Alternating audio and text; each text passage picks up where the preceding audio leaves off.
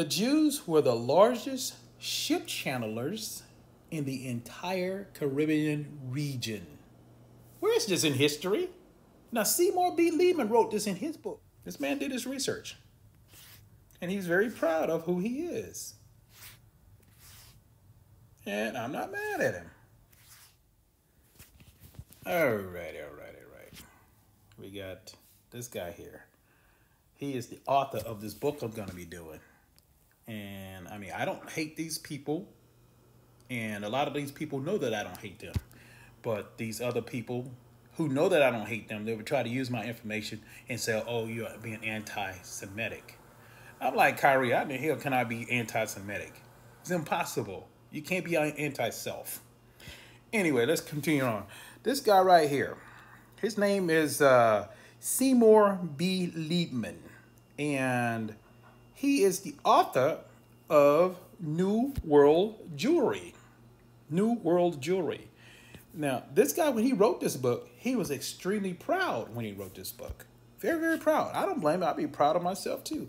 I'm going to read this here. Let me go ahead and center this on the screen so you can get to it. I'll put it there. You can go ahead and read about him. Yeah. He's a very proud guy of what he's done and what he's learned.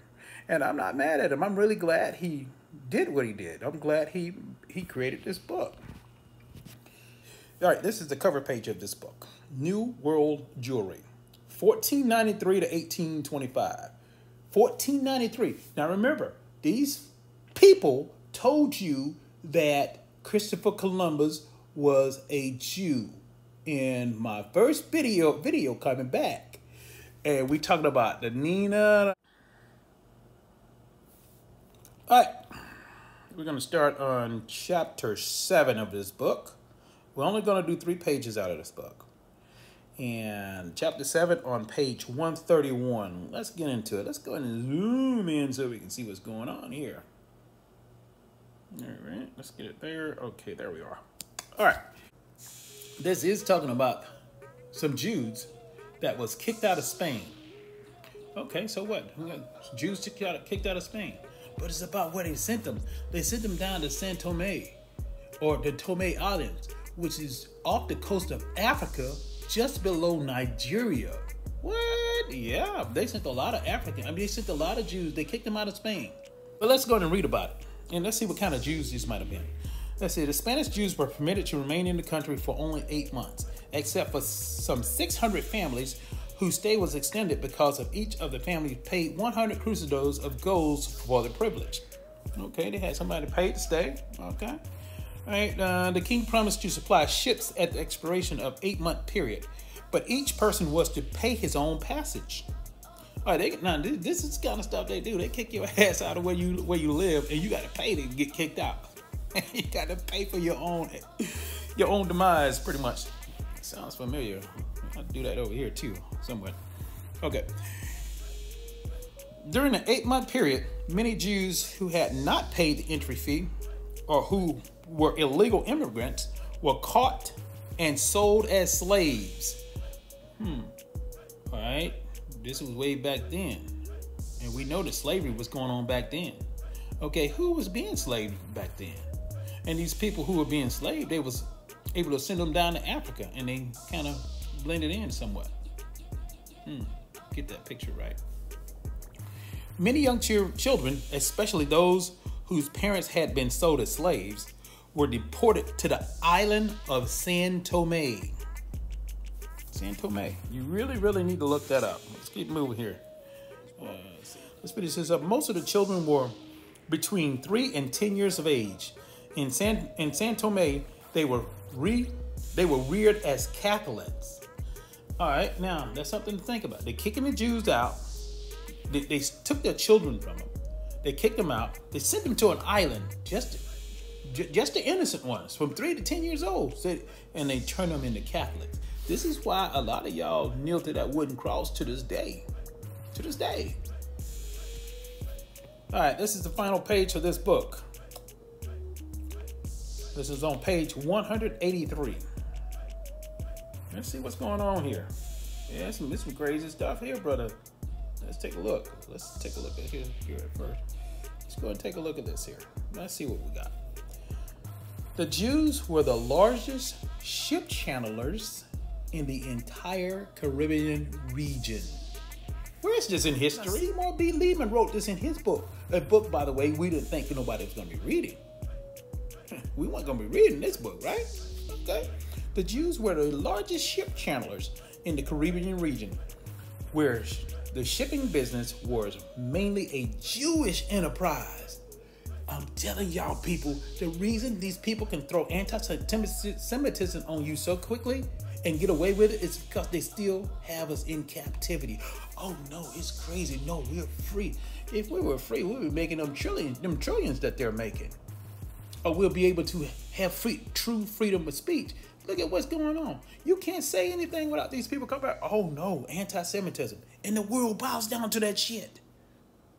The Jews were the largest ship channelers in the entire Caribbean region, where the shipping business was mainly a Jewish enterprise. The Jews were the principal purveyors to the government, although there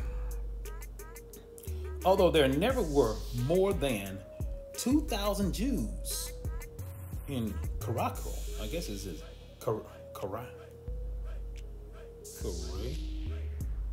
Cool. I'm gonna say in Caraco. Yeah, you figure it out.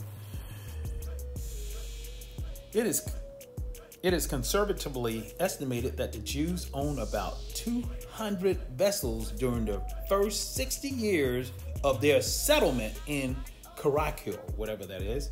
This is out in the islands in the Caribbean. The Jessamine family alone, just this one family, alone owned 100 ships sailing the 7 seas in the 1800s. Now, a lot of these people out there, and especially out in the Caribbean, oh, we ain't black.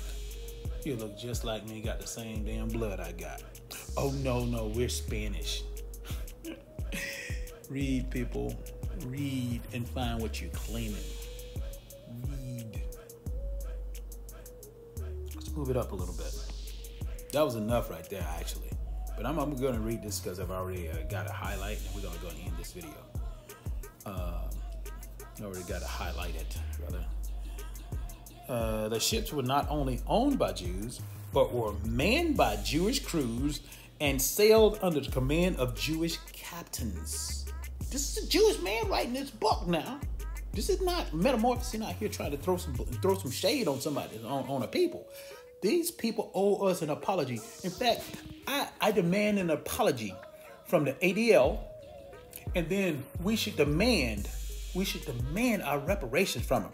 And check this out. That little thing that happened to them over in Germany, they didn't have shit to do with us. Nothing to do with us. Why are we always apologizing when they're the ones who should be apologizing to us? You see the shit that they did to us? Okay, who's going in a little too strong again there. All right, let's finish this up. Many of the ships were engaged in bringing slaves from Africa to the 13 colonies, the British islands in the Caribbean, and the Spanish colonies. Yeah, we're done with this one right now. For now, I'm going to come back and we're going to do some more in this book. See, these old books are very important. And these people are starting to get hooked on us doing what we're doing. And again, thank you, Kyrie. Reading is my superpower. Shalom. I said I was going to show you guys the bibliography. And you can see all of the resources. This book is full of things that we were not supposed to read. Bibliography. I should not say things we're not supposed to read. We wasn't expected to read. Just gonna scroll down here a little bit. Let me take a look at some of this stuff here. This man did his research.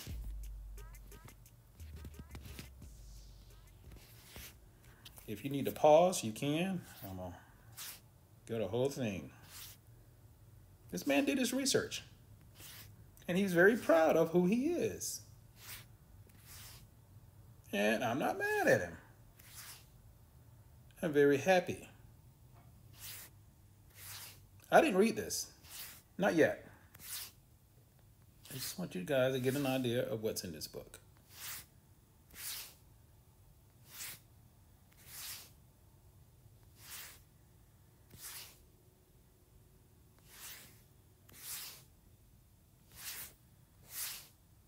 This is the end of the video. You can go ahead and end it. I'm not gonna bring out anything other than for those who wants to go and take a look at this here for sources. Here they are. There's a lot of them. This man did some research. So therefore, the things that I brought out on this video, remember, I didn't research it. This guy, he's smarter than I am, so to say. Man, and look at all of these different other books I'm going to be going into. Woo, buddy. There's a lot of books. There's a lot of reading doing this here. And the job I do, I can't be reading all the time. I have to keep focused. I have to stay focused. I cannot be reading a book.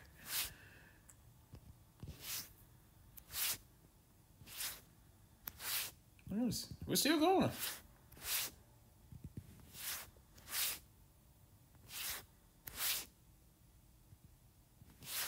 You think reading's not a superpower yet?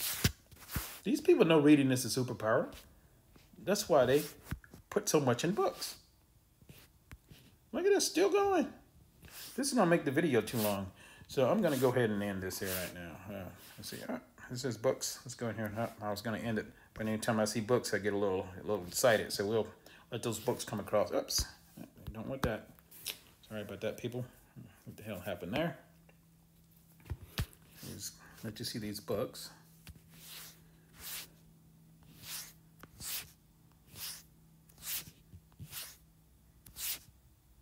Next thing, you just pause the video whenever you need to. You want to see something that you need to go find. Okay, now I think this is a good time to go ahead and end this. It's just too much. I don't have a whole lot of time to keep going, scrolling up and down these pages. Anyway, you guys get the gist of this. We were put in captivity by the same people that owns the NBA. The same people that owns Nike. The same people that owns all of these major companies. And this is why that lady, what's her name? I forgot her name. Shit, it's good I forgot her name. Anyway, the one that came up with the Planned Parenthood thing. Yeah, check it out. I dropped a few things out on TikTok. It was kind of a test. In fact, I need to bring those over here on the YouTube. Anyway, peace and blessings to you all. Take care. Shalom.